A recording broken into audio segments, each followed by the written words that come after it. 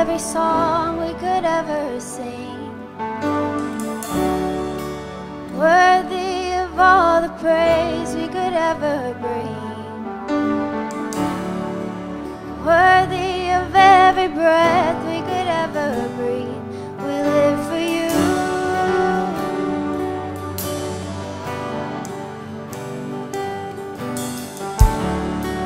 Jesus, the name above every other name. Jesus, the only one who could ever save. Worthy of every breath we could ever breathe. We live for you. We live for you. Holy, there is no one like you. There is none beside you. Open up my eyes in wonder and show me who you are, and fill me with your heart and lead me in your love to those around me.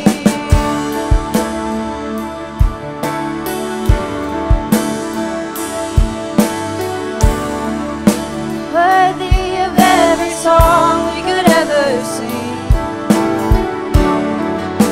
worthy of all the praise we could ever bring, worthy of every breath we could ever breathe. We live for you. We live for you. Jesus, the name above every other name.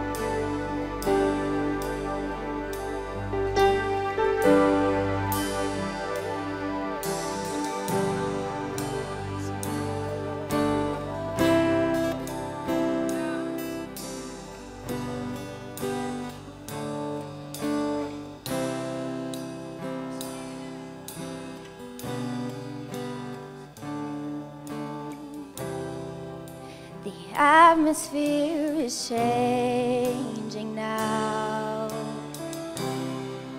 for the Spirit of the Lord is here. The evidence is all around, for the Spirit of the Lord is here. The atmosphere is changing now, for the Spirit of the Lord is here. The evidence is all around that the Spirit of the Lord is here.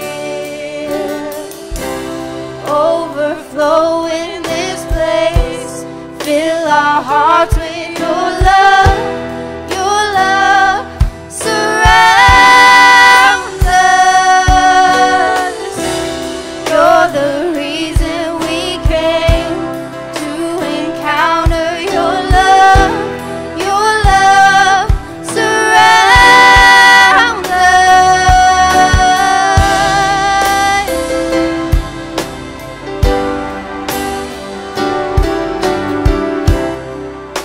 The atmosphere is changing now. Just declare that, declare that. For the Spirit of the Lord is here. The evidence is all around, for the Spirit of the Lord is here. Just sing that again. The atmosphere is changing now, for the Spirit of the Lord is here. The evidence is all around, for the Spirit of the Lord is here. Overflow in this place, fill our hearts with your love. Your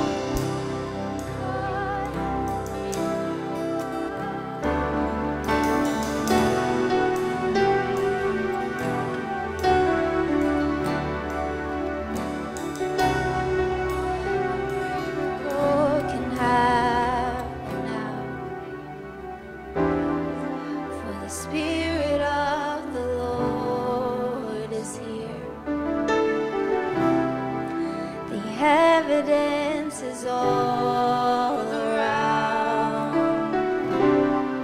for the Spirit of the Lord is here. A miracle can happen now. Yes, it can. For the Spirit of the Lord is here. The evidence is all around, for the Spirit of the Lord is here. Jesus, Jesus. The Spirit of the Lord is here. The Spirit of the Lord is here. The Spirit of the Lord is here.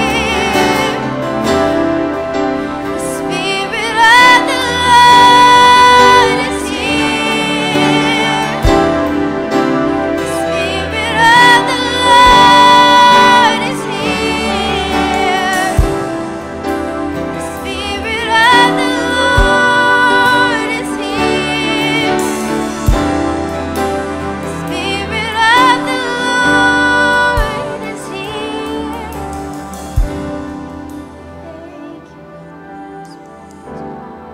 Just give him your worship.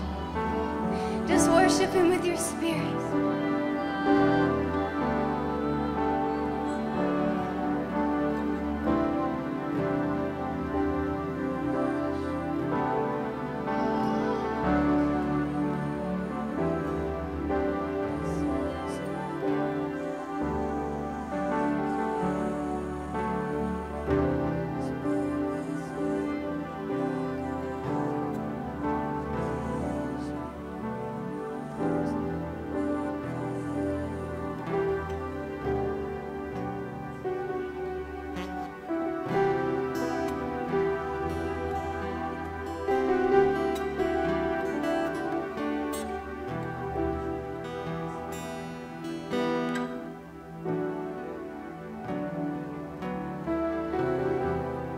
Lord, thank you so much for your spirit, God. Thank you for allowing it to be apparent to us, God, so we can feel you all the time, God, just by this simple acknowledgement of you, God. Thank you for allowing us to have the privilege, God, to just dwell in your presence, God, anytime we want, God. Thank you for being alive in us, God, and giving us the power of your Holy Spirit, God. Jesus, Jesus.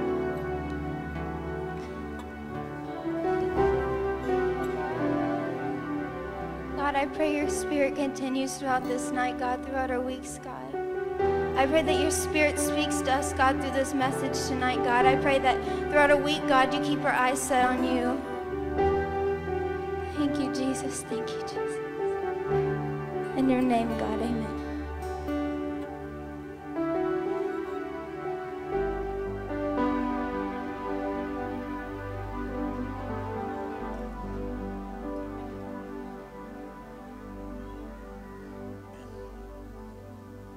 Well, it's good to be in God's house tonight.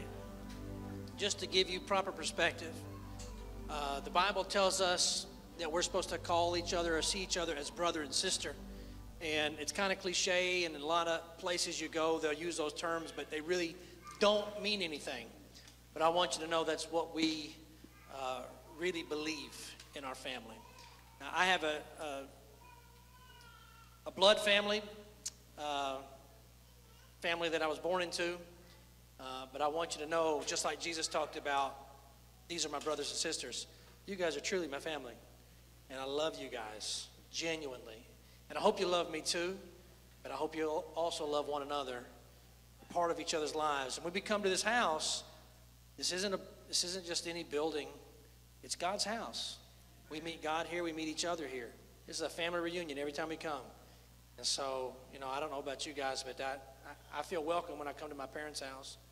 They sometimes lock the door, but a lot of times I know the code, so I can just get right in.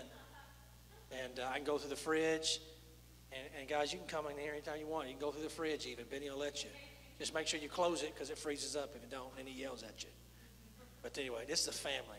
It's a family. We are family. Let me tell you about some family things coming up. This Saturday, we're going to do another work night on the restrooms. I will say this. The men's bathroom is open. You can use that restroom. That door is kind of jammed, halfway open, halfway shut because it needs to be trimmed.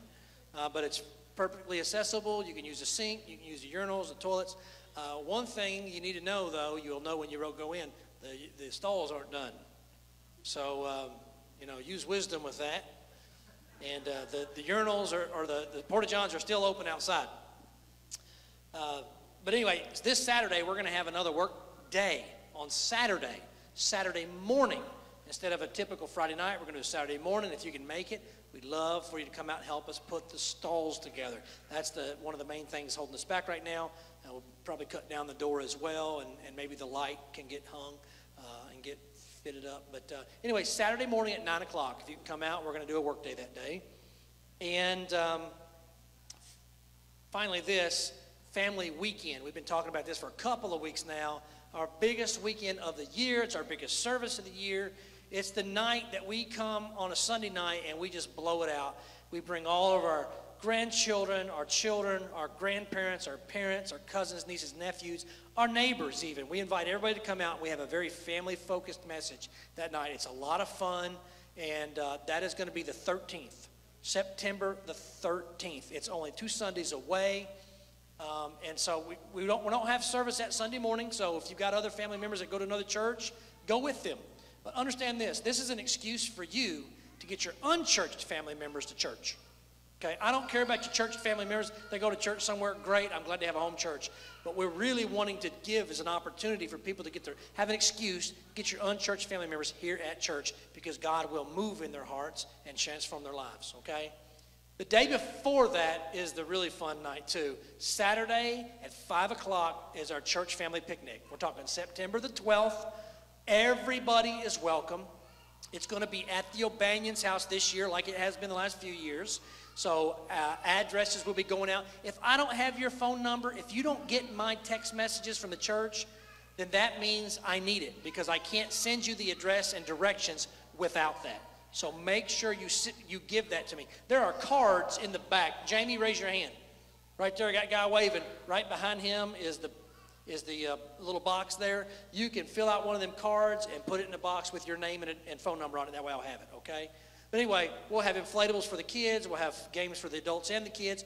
Food, we got tons of food, okay? We're going to have the meat. We're taking care of the paper products. We're taking care of all that type of stuff, the drinks. We want you to bring a side, bring a big side, okay? If you can, bring one to feed 20 or more, because there'll be a lot of people there. There's like 120 last year. So anyway, it'll be a lot of fun. It starts at 5 o'clock. Don't miss it. You won't forget about it, because I'll send you a text. All right. Did the preschoolers already dismiss themselves? They did, didn't they? If you haven't yet, you can be dismissed. Teenagers, you can go. And everybody here with me, get your Bibles out. If you don't have a Bible with you tonight, it's okay. We'll provide you with one. You will need a paperback, though. If you've only got your phone Bible, you can't win. You got to play to win. You have a paper Bible to play. I mentioned last week I was going to bring out some candy. So if you ain't got a Bible, hold your hand up. The ushers will bring you a paper Bible right now. I don't know, I got just some unique things. Some Kinder candy bars. I don't even know what these are. Some Kinders. They're the ones that do the Kinder eggs. I got Kinder candy bars. I got some Haribos. If you get to the passage first, this is how, listen, I'm trying to encourage you. You got to know where your books of the Bible are at. You've got to be familiar with the Word of God. So we're not just studying the Word of God. I'm also helping you learn how to navigate it. Airheads. I got a 2-pack of Airheads. Whoever gets it gets a bunch of Airheads. You can pick whatever you want. There's not a lot in this, but man, these are good. Have you ever had sweet tart ropes? That's my wife's favorite. Got a big giant Twix here.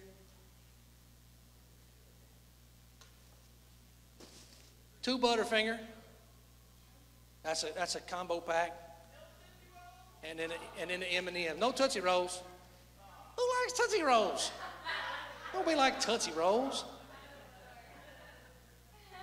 Don't even be lying. Don't even be lying. I don't believe you, Toy. I think you're making it up. Okay, 1 Kings, chapter 10. Let's go there in our Bibles right now. 1 Kings chapter 10. We are picking up where we left off last study. We looked at the second visit God made to Solomon. Okay, the first time he visited him, it was in a dream, and he said, listen, Solomon, I'm going to give you whatever you ask me for, right? Second visit, he was like, I'm going to make sure you know how to keep what I've given you, because you can lose what God gives you. And so we talked about that last week. Tonight, it's going to be the downfall of a nation. Where does it start? We're going to find out tonight, and we'll pick up at chapter 10. I'll read for a little bit. I want everybody to follow along with me. And if you have questions, shout at me. It's informal tonight, right? It's Bible study. We're always informal like a family, so you can raise your hand, you can shout out, whatever. We'll try to answer the questions, and we'll learn together, okay? Let me fix this thing so I can sit on it. Chapter 10, 1 Kings. Everybody got a Bible? Okay, making sure. When the queen of Sheba heard about the fame of Solomon and his relation to the name of the Lord, she came to test him with hard questions. Arriving at Jerusalem with a very great caravan with camels carrying spices, large quantities of gold and precious stones, she came to Solomon and talked with him about all that she had on her mind. Solomon answered all of her questions. Nothing was too hard for the king to explain to her. When the queen of Sheba saw all the wisdom of Solomon, when she saw the palace that he had built, the food that was on his table, when she saw the seating of his officials, the attending servants in their robes, his cupbearers, and the burnt offerings he made at the temple of the Lord, she was overwhelmed. She said to the king, the report that I heard in my own country about your achievements and your wisdom is true. But I did not believe these things until I came and saw with my own eyes. Indeed, not even half was told me. In wisdom and wealth, you have far exceeded the report that I heard. How happy your men must be. How happy your officials who will continually stand before you and hear your wisdom. Praise be to the Lord your God, who has delighted in you and has placed you on the throne of Israel. Because of the Lord's eternal love for Israel, he has made you king to maintain justice and righteousness. And she gave the king 120 talents of gold, large quantities of spices and precious stones. Never again were so many spices brought in as those the queen of Sheba gave to Solomon. Hiram's ships brought gold from Ophir, and from there they brought large or great cargoes of almug wood and precious stones. The king used the almug wood to make supports for the temple of the Lord and for the royal palace, and to make harps and lyres for the musicians. So much algum wood has never been imported or seen since that day. King Solomon gave the queen of Sheba all that she desired and asked for besides what he had given her out of his royal bounty. Then she left and returned with her retinue to her own country. Stop there for just a minute. Who's the queen of Sheba? Anybody know? What? Tell you what, close your Bible. We'll do a race real quick to a verse. Everybody close your Bible. You ready? First one there has to holler out. Raise your hand, something to let me know you got it. And then you get to pick one of the prizes tonight. But you got to read it. You got to find it first. You got to read it. Okay? Here we go. When I say it, you go. You ready? Are you ready? Okay. Matthew 12:42.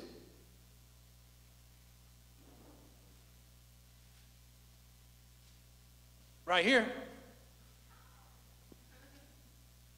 The queen of the south will rise at the judgment with this generation and condemn it, for she came from the ends of the earth to listen to Solomon's wisdom, and now something greater than Solomon is here.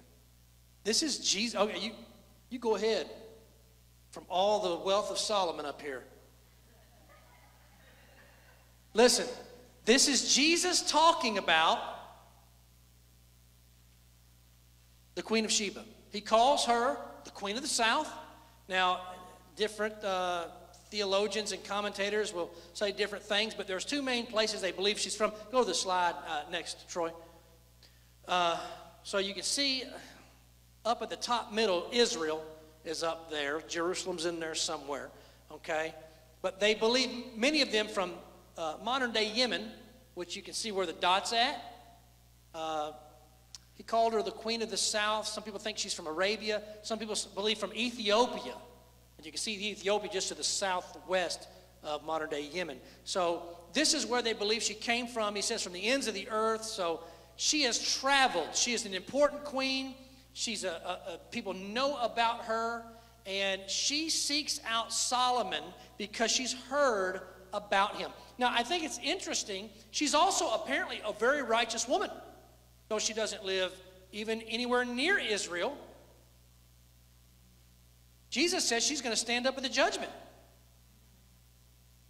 And this lady comes to Solomon. Look at verse 1. She came to test him with questions, but why? Because she heard about the fame of Solomon and his relation to the name of the Lord. Because of its connection with God. So she was a lady who obviously, and you saw what she said, she knew who God was. Incredible. So she's a righteous woman. She's from the ends of the earth. She's from very far away. She traveled, I'm talking like, if you measured out somewhere between 1,500 and 2,500 miles, that's a long way for someone to drive or fly, okay? But we're talking about camel. Now, potentially she went up through the Red Sea there and then took a caravan of camels at the end of it. Either way, it's a long trip. She really wanted to see for herself if what she'd heard was true. She didn't believe it, but then she found out it was more than what she thought. So here's your question. What was Queen of Sheba's response to seeing everything? What was it? We just read it. Amazed? Overwhelmed? Yeah, it wasn't even half. So following that up, what in particular impressed her that she saw? What impressed her so much? Okay, the wealth that he had. His achievements, she mentions his achievements, his wealth, his wisdom. She wasn't even told half, so it was more than twice what she had been told about. What's that? All right, that's a big one right there that's easy to miss. She was impressed by the fact that she makes a statement of how happy your people must be. That they sit under this righteous ruler who gives them wonderful direction, because she asked him all these questions and she couldn't believe that he could answer everything, that he knew all things. This was a gift from God. She heard it for herself, and she says, now how happy must your people be to have you as their leader? There appears to be a direct correlation in God's blessing and people noticing. If you have the favor of the Lord, if you've been blessed by God, you know this, people should notice. People should see it. People, it should be obvious to be. They might not believe it until they actually see it for themselves, but when they see it, they should be overwhelmed with, oh my goodness, look at your blessings. Look at how good God has been to you. And I want to make a list up here tonight of this. What should people marvel at when they see the blessings in the life of the Christian? What should people marvel at when they see the blessings in the life of the Christian? I heard someone say your joy. Okay. Okay, even in trouble.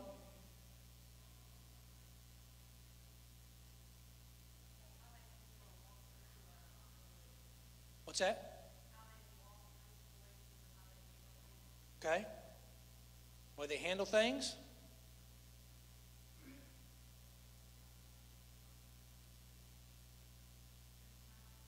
Smiles.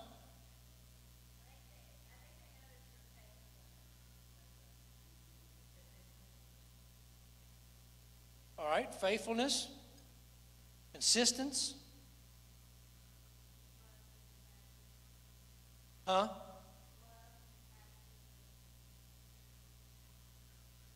Yep. Love, compassion, gratitude.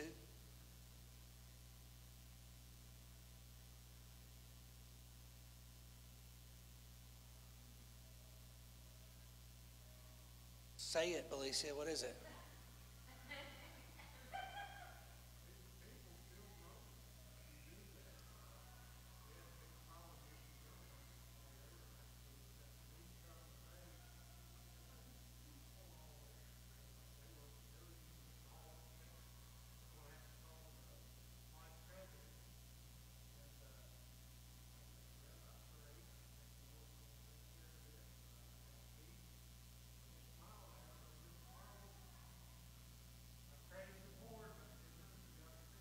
Yeah.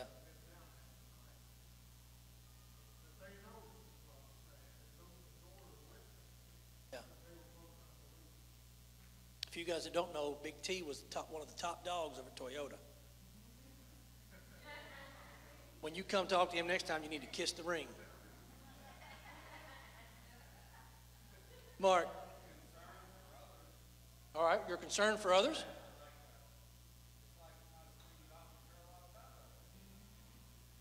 Okay. What else? Something that, yes. Okay.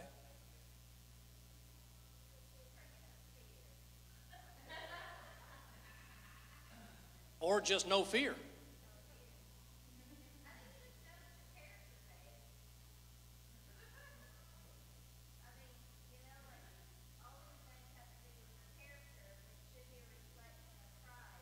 Yeah.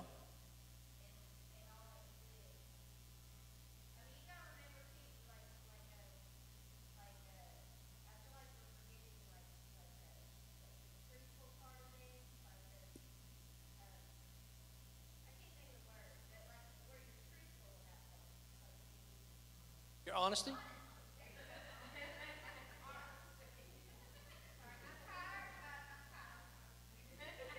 Yes, Lydia.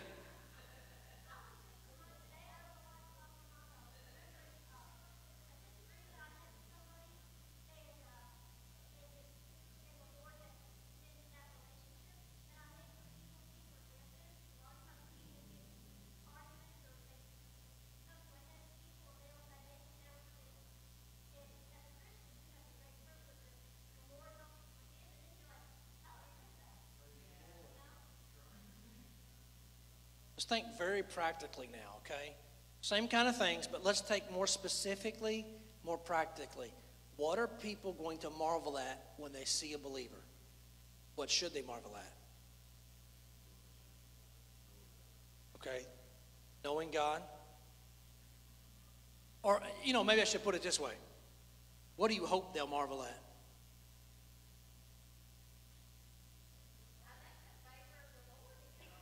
Okay, I'm going to get some specifics. Here you go. There you go. Kids, family, the people around you, just like they did with Solomon. She marveled at the people around him, right? So I want people to be shocked by my family. Think, wow, this is different than what most families are like. Look at this family. They should marvel at that. They should marvel at, let's get really, really practical. They should marvel at the way that you drive your car. Somebody tried to shoot somebody down here in front of the Lowe's a couple weeks ago because of the road rage. Christians drive different. Should drive different. Joe's nodding his head no. But they should. But wouldn't it be incredible? But wouldn't it be incredible, right? Wouldn't it be incredible if it held true? Because it should. There should not be that type of behavior in a believer. So what if the police force realized that, man, I don't have to arrest anybody that goes to church. I don't have to pull anybody that goes to church. They're always obeying the laws. That should be a marvel. But see, that's the point. This stuff should challenge us to be more Christ-like. Because we recognize that people ought to marvel at the way that our lives are. We've been so blessed. It's not just our blessings, it's our behavior due to our blessings. Anything else I'm going to put up here? Okay? No, lack of anger. Jesus says that we should be slow to anger. That should be a marvel to people. Yes?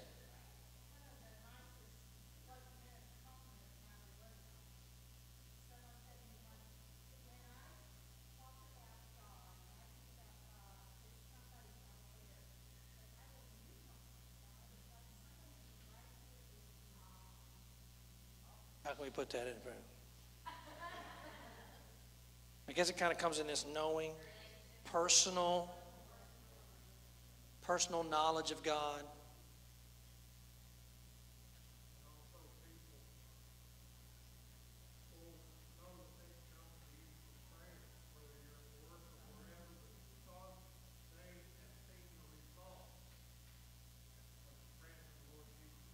Ability to pray and the results of that prayer. Jesus said these signs are going to follow people who believe, right? And then he listed off things like healing the sick, right? Miracles, yes.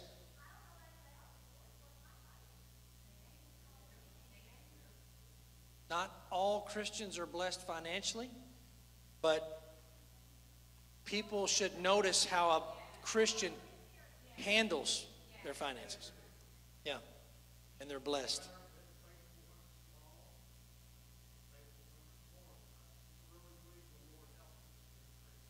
One of the poorest people in the scripture was noticed by Jesus because of the way she handled her finances. Lady with the 2 mites.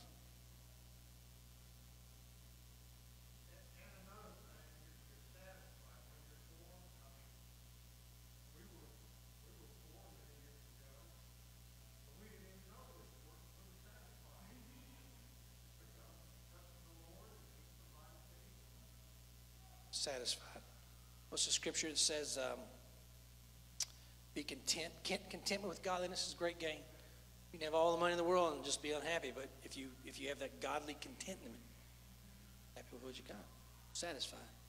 So there are lots of ways that we can see that people ought to recognize us, notice us. They should marvel at us. Not that we're trying to be on display or have spectators, we're not egotistical like that. But what I mean is our lives should be godly and blessed, so much so people take notice and marvel at that.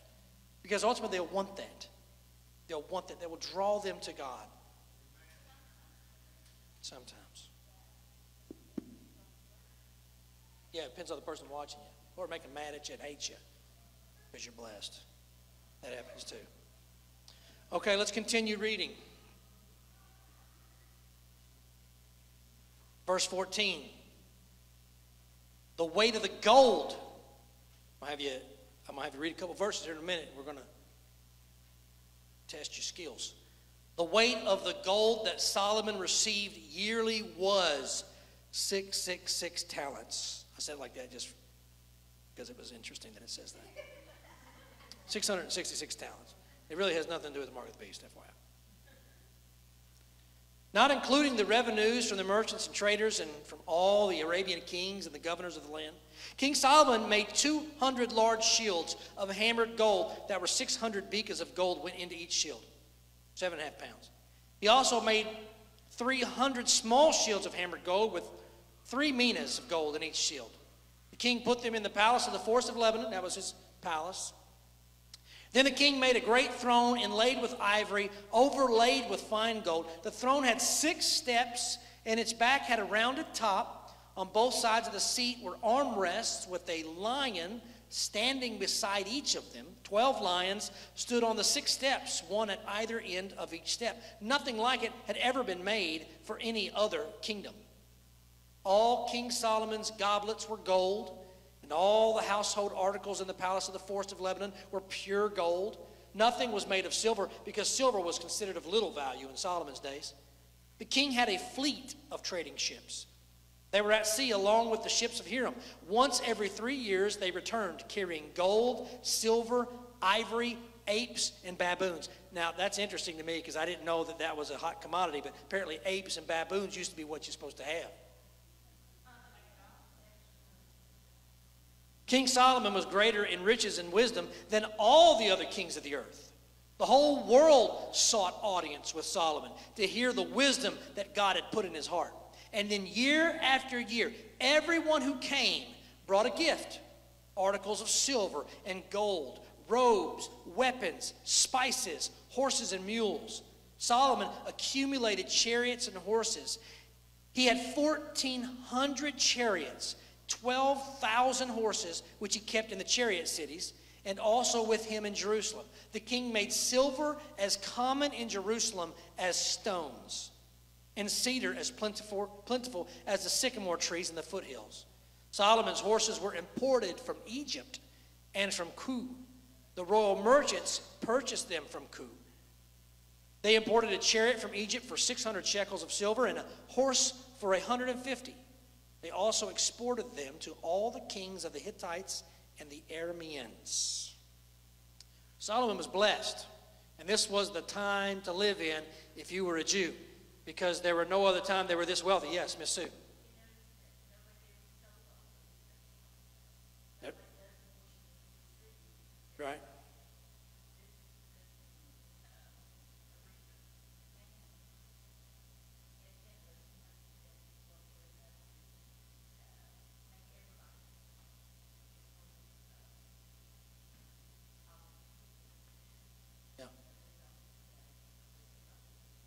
Everybody that came, you're right, nobody wanted to take from him. Everybody that came wanted to give to him. They brought gifts every time they came. They felt so honored just to be able to come and seek an audience with him, like it says here. They all just brought gifts just for he's had so much favor. So blessed. This was the time to be in. So richly blessed. Let me ask you something, because we're going to turn a page here. Can a blessing be dangerous? How does a blessing turn into a danger? Think about that for a minute. How can a blessing turn into a danger? You get the big head? Okay, you get the big head, you're feeling like big stuff. Miss Toy? Okay, if that blessing is used incorrectly, sure. Amanda? Take it for granted where it came from? Absolutely. Yeah.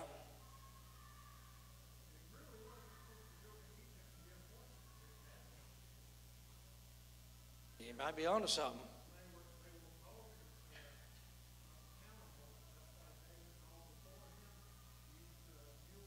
Yeah. Y'all hear that over there? Somebody got baptized in the Holy Spirit.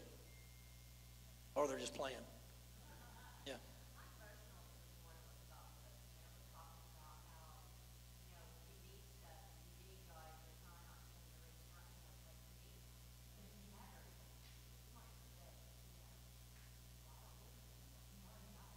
That's right.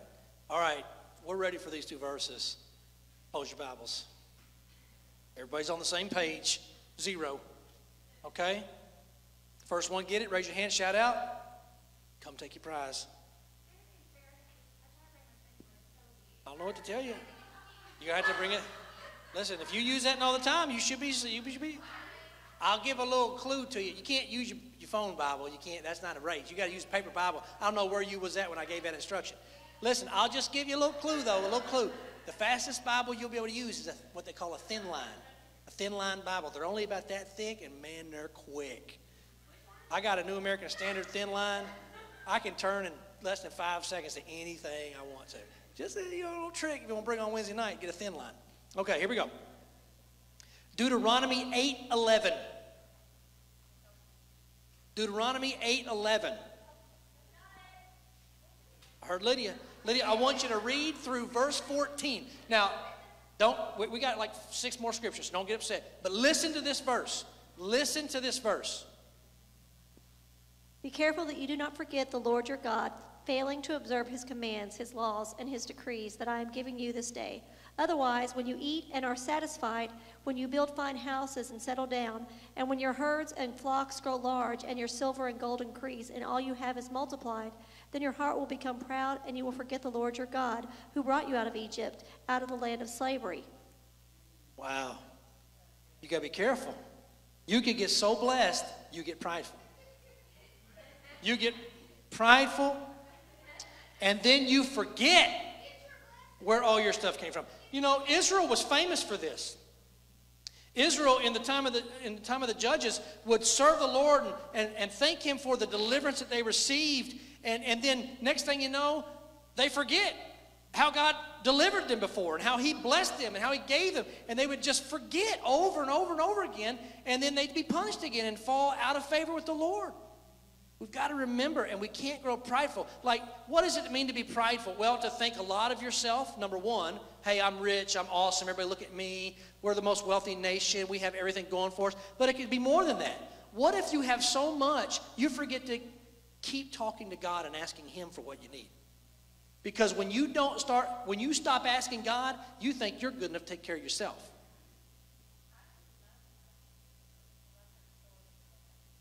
It's bad.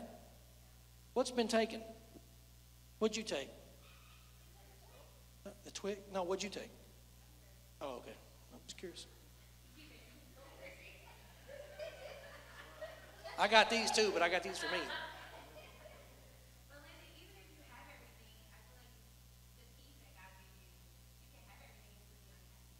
You sure? Yeah. But when God gives it to you as a blessing because you've been faithful to him or just because you have favor with him and he just wants to bless you, you guys still got to be careful because you could lose it because you forget about God. Forget where it comes from. Remember to have gratitude. Remember to count your blessings. We talked about this past Sunday. You know, we need to, it's not a bad idea to just get a thing out and write down the blessings, the gratitude, and remember to pray and thank God for everything that he's given you. It'll keep joy in your life. And it'll keep his blessings in your life too. Okay, close your Bibles.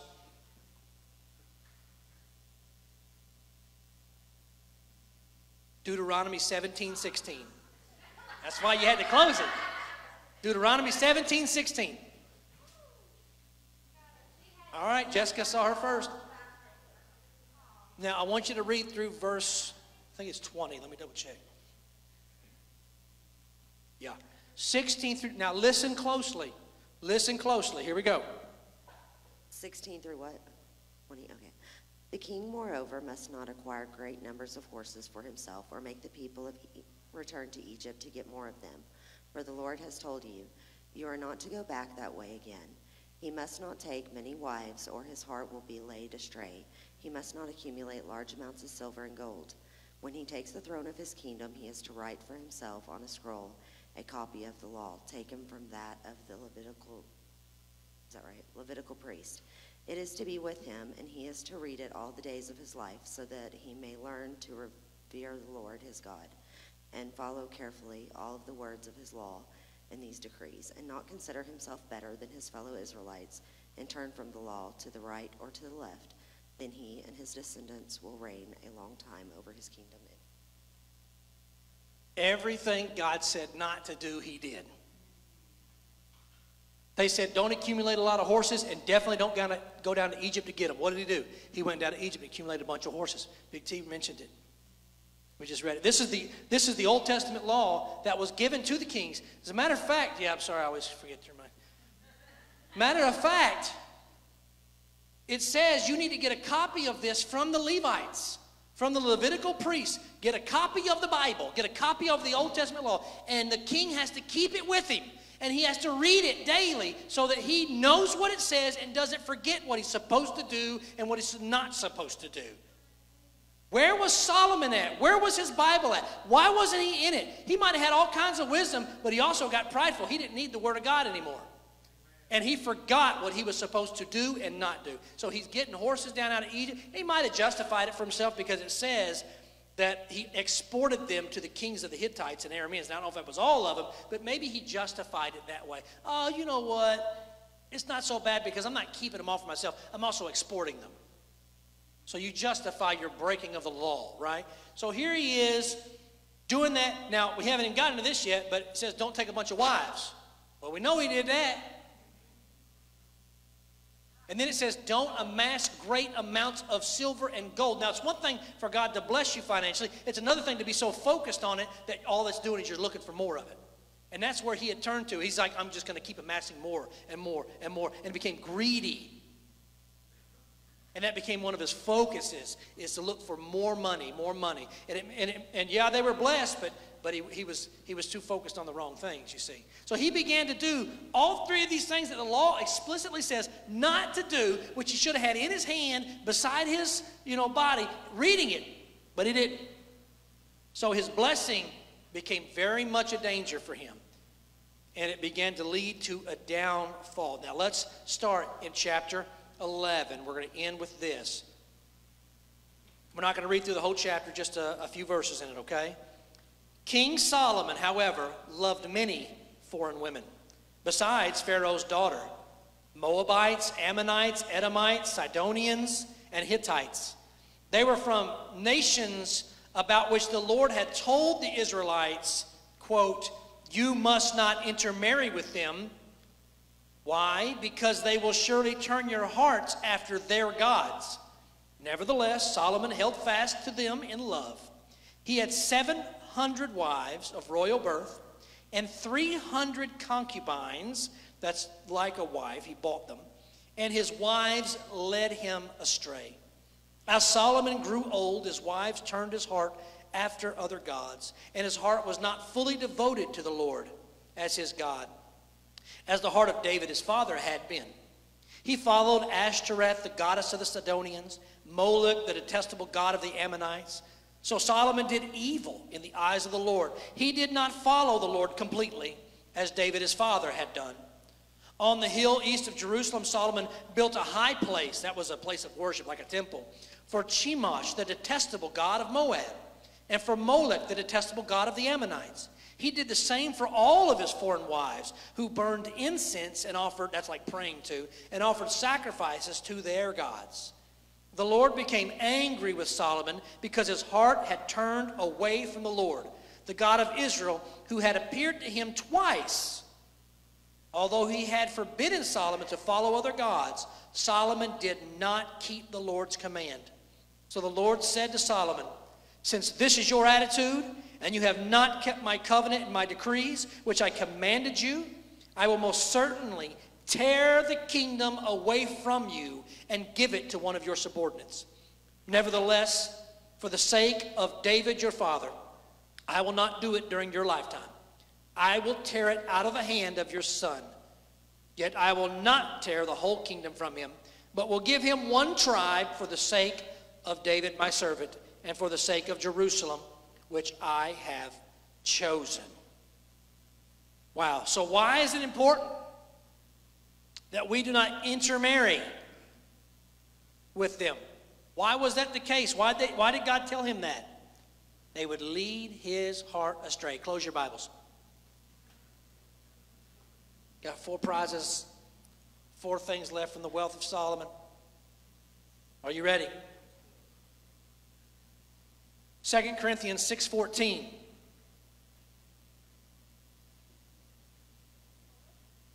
Second Corinthians 6:14. Who said that? It's Debbie.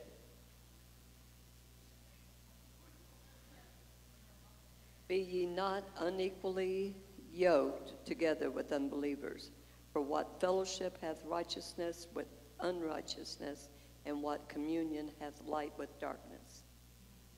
Don't be yoked together with unbelievers.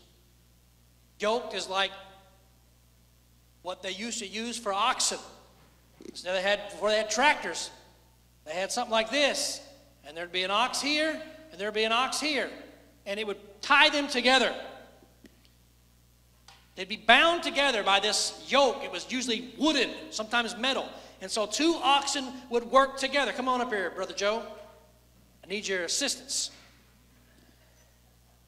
So we'd be yoked together, and we'd be pulling. We'd be plowing the field. Now the problem is, this oxen right here is weak. And I'm strong. And when we're pulling, I'm going to be pulling him, and the rows are going to be like circles because he can't pull his own weight. You see what I'm saying?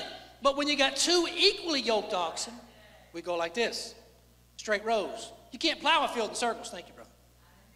Now, that's what a yoke did. Now, get that mental picture. If you're getting together and hooking up with somebody who does not serve Jesus, you're just spinning in circles. You're not going to do nothing for Jesus. It's absolutely pointless. You have got to stay away from that, okay? Don't date someone, don't marry someone who doesn't love Jesus. My prayer that I've been praying for over a decade for my children is that God would prepare for them spouses that would love God more than anything else. Do I want them to love my children? Absolutely, but I want them to love God first. More than anything else in this world, they must love God. And so what happens is Solomon doesn't listen to that. God told them, I don't want you intermarrying with unbelievers. I don't want you having anything to do with them because they'll turn you away. He did it anyway. And it wasn't all at once for Solomon. It was a gradual fading away, as most of the time is when somebody begins to backslide. It's not immediate like I'm righteous and then I'm terribly backslidden and sinful. It's a slow fade. They slowly begin to fall away. It was one thing after the other. It said that he didn't, in one of the passages, that he did not serve God completely. In other words, it was kind of a partial serving. You can't partially serve God and be successful because God won't be partially served. It's all or nothing.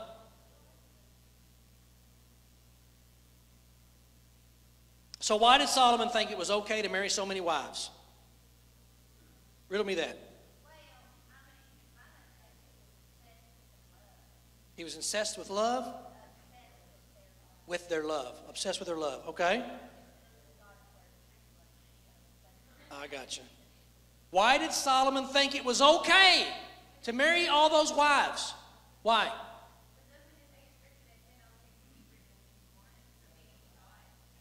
Says Scripture what?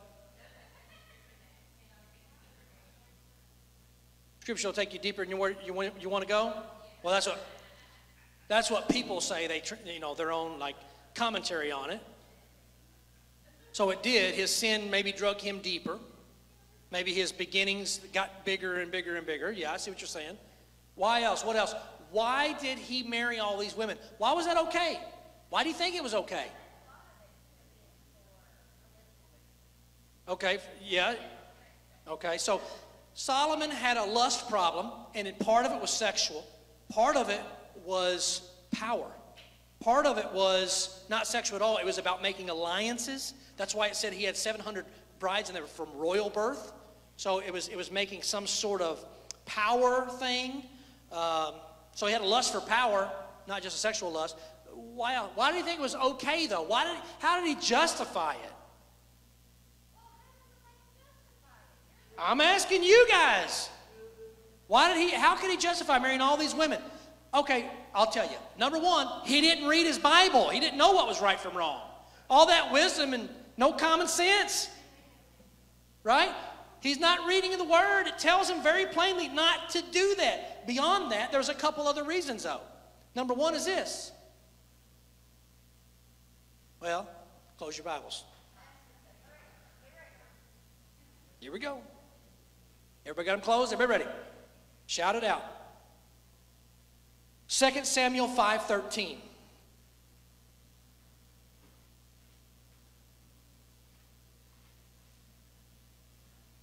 Second Samuel 5:13.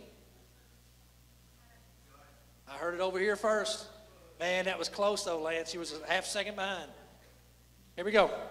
After he left Hebron, David took more concubines and wives in Jerusalem, and more sons and daughters were born to him. Did you hear that? His daddy did it.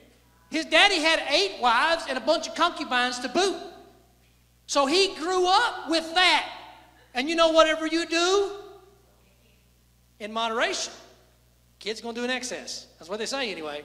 And he sure did. He took it all away. Daddy might have had 8 wives. He says, you know what, I can do 700. What?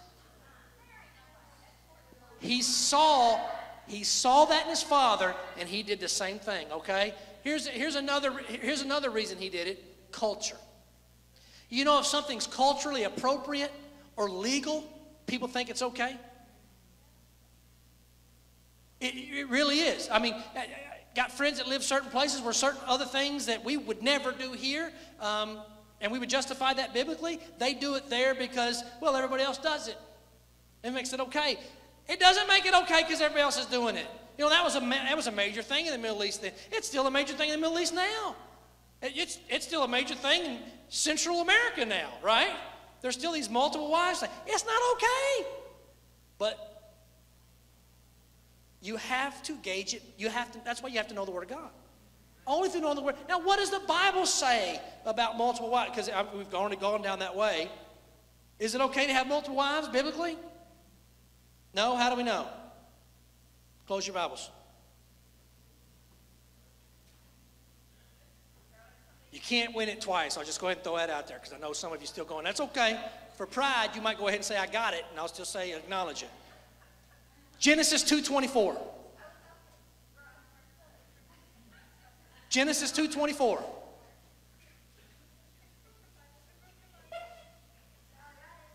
Who was the first one that said it? Okay, Jessica.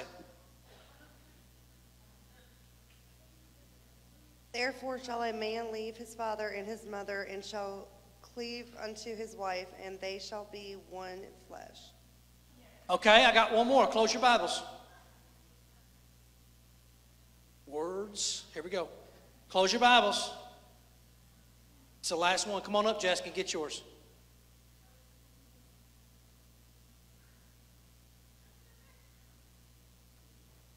Ephesians 5:31.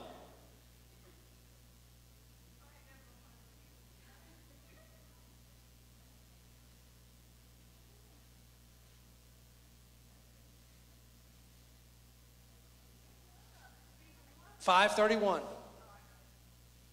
I saw Susie. 5:31.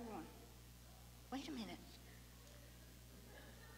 Oh, Donna, where is it? Oh, this Bible, I don't know it. Okay. For this reason, the man will leave his father and mother and be united to his wife, and the two will become one flesh. Jesus repeats it. What God said in Genesis, his design was one man and one woman. He said, a man will leave his father and mother and cling or be united to his wife. And then he said, and the 2 of them will become one flesh. He didn't say, and the 12 of them will become one flesh. He didn't say, and the 1,000 of them will become one flesh. That's not right. It's the 2 of them that become one flesh. Oh, yeah. There's no way not to justify it biblically. Yes.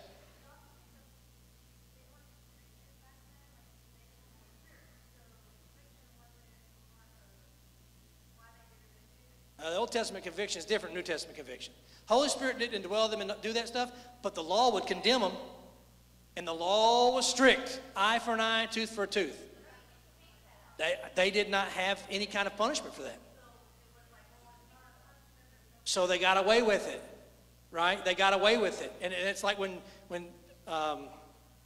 lots of the things in the Old Testament like that. So they got away with it. They did it anyway. And it's mind-boggling to me, but this is the grace of God, I guess, because our forefathers, our Jewish forefathers, all participated in this in some way. But that is not the way God planned it, so don't try to justify it. Okay? Anybody here crazy enough to go take more than one wife? You're an idiot. Okay? I just throw it out there. Okay? Here we go. Final statement. The downfall of a nation begins when it morally declines. The nation of Israel just began, really. It's got a long life left, but it's already started the downfall. It has already begun. Because the moral decline is what causes it. It's not the finances. It's not when there's financial decline. It's moral decline. Should the Lord tarry, now listen to me. Should the Lord tarry, America's in trouble. America may not survive, to be completely honest with you. But I will tell you this, if you look in history, when a nation collapses, the Christians are always benefited. They're always blessed. Think about when Israel collapsed and they went to Babylon. It was for their good. It helped them. It was a time of separation from Israel, but it wasn't a time of separation from God. But if the Lord should tarry, America's in trouble because of the moral decline. Only righteous leadership can salvage and reverse the trends of a declining country. You must have moral, righteous leadership. The difficult thing about that in America is this, because we're a democracy, is not that its ruler has to be righteous first. The people must first be righteous, because they must elect a righteous leader. So what's the answer for America? If we're going to slow the decline or turn it on its head, it means revival. We have got to have revival. We've got to have not just this church, we've got to have every church seeking the Lord and obeying His word and seeing people come to Christ, doing the Great Commission that Jesus gave us. And it's only in that revival that we will actually see any kind of reversal. Otherwise, we're in a lot of trouble.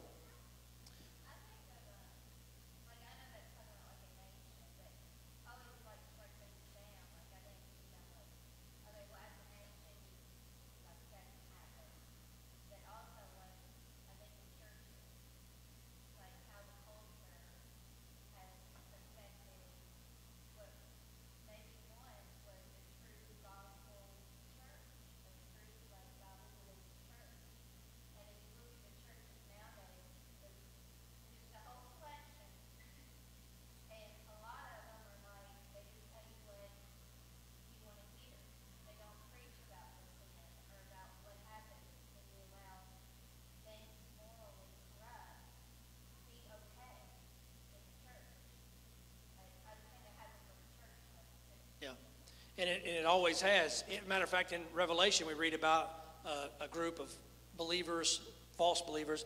They were called the Nicolaitans, and they had messed up doctrine. And it was one of those things like Jesus talked about. There's going to be a time, there's going to be a day when people will go wherever the itching ears are satisfied. They'll go somewhere that feels comfortable for them. And the essence of it is this, and I've said it before. Here's the essence of it.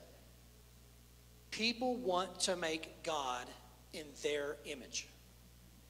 If I can make a God, if I can fashion an idol that looks just like me, wants what I want, does what I do, that'll be really easy to worship and serve. But that's backwards.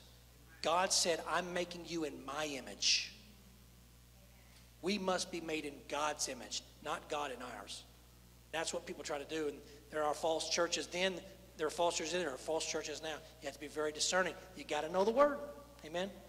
All right. Let's close in a word of prayer. Father, we thank you for your word tonight as we study our history, as we learn what your word tells us about the beginnings and about your Jewish nation. Lord, help us to apply these truths to our lives. Help us to live by them. Help us to know your word. Lord, if we're learning, help us to grow. If we're young in this, help us to mature. Lord, I pray that all of us would continue to grow and mature as long as we're on this earth. Lord, let us leave here today and people notice our faith. Let us leave here today and people admire and marvel at the way that you have blessed us. In Jesus' name we pray. And everybody said,